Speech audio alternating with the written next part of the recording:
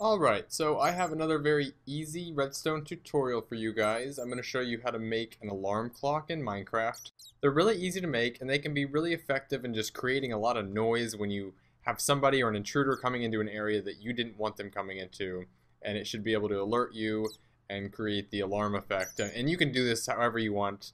There's a lot of different applications you can use with an alarm, but this will just be a general application alarm, and it's really easy. So let me go ahead and show you.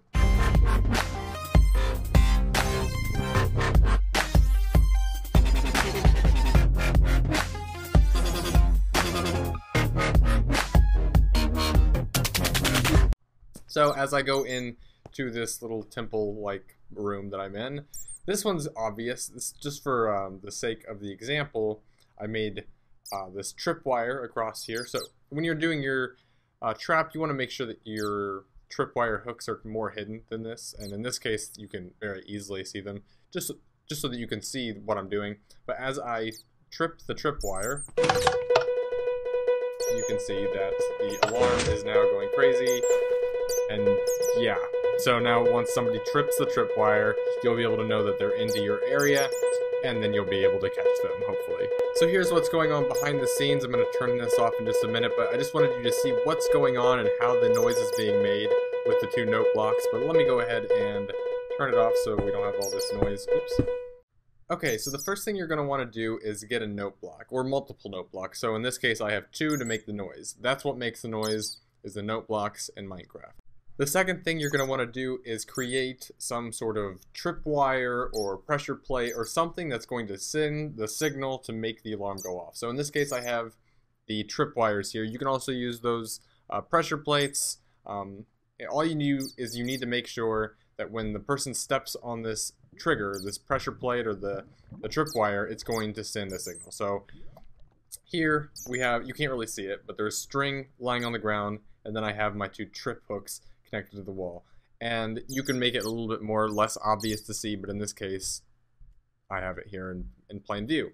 These are the two blocks that the trip wires are connected to. You just need to have redstone right next to it so that when those trip wires or the pressure plate, so you can do this underground as well, you just need to have the redstone next to your pressure plate or trip wire so that when you trip the wire, the redstone gets turned on. So looking at it from above, you can see the bottom right, that's the area where the redstone gets tripped. And then if you look at the redstone going up to the two repeaters above, from this view, the two repeaters above, you can see that the redstone will reach these repeaters. It'll only enter one of the repeaters and it'll kind of do a loop. And I'll show you that in a minute, but just keep that in mind.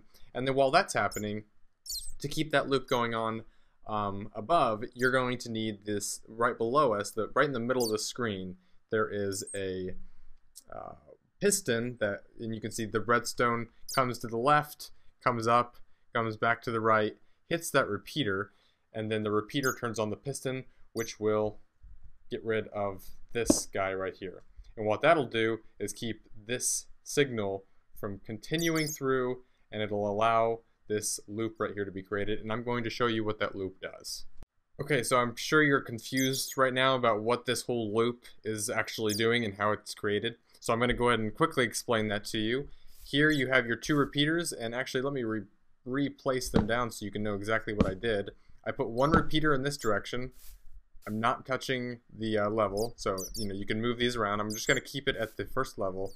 Then I'm going to put another repeater in the opposite direction.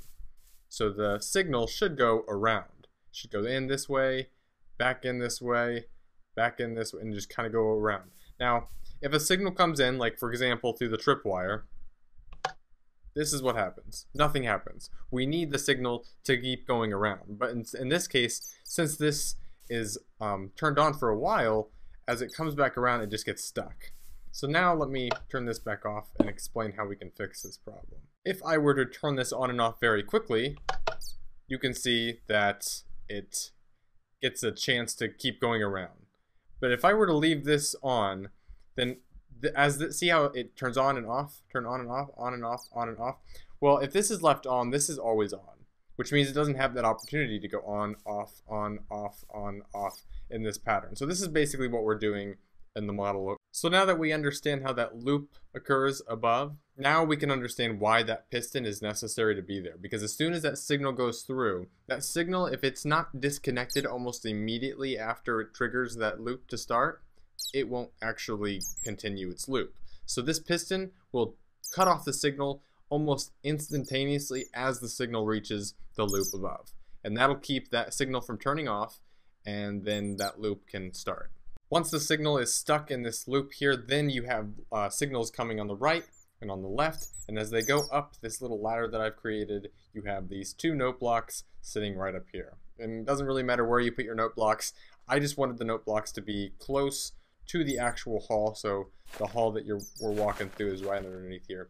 You could actually have it set up so that instead of just having two note blocks, you have multiple note blocks spread out through your entire area. So you can have it set up so that you're tripping the alarm at the beginning or at the entrance of your place, and then you can actually have the alarm spread out everywhere so that it can be heard from long distances. So that if you're at the, let's say if you're at the far back end of this area, that you wouldn't be able to hear it if you were too far away. So if you wanted to be able to hear it in all locations, you could have a signal running all the way through and having this, set up everywhere. The main thing is you just need to have one of these set up. And you can play around with this and make it however you want, but you just really need this piston right here, and you're gonna need the loop.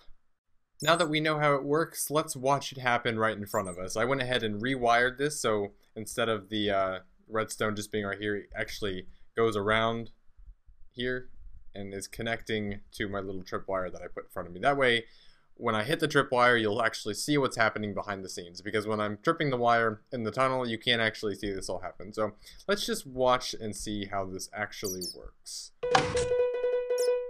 It happens so quickly that you don't actually get a chance to see it actually happen systematically. But let me go ahead and turn this off real quick.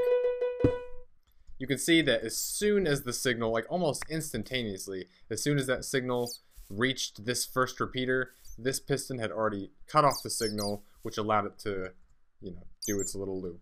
And that's the whole main part of this. And you can use this application for a lot of different redstone traps or alarms or whatever it is you're creating. And we'll actually see it in some of my other redstone videos that I'll be making here right after this one. So that is basically all there is to this tutorial. I hope this video was helpful. I'm going to be making more redstone tutorials after this one, so stay tuned to those new videos to come. Please subscribe, follow me on Twitter or on my Facebook page, and I will see you guys in my next video. See you later.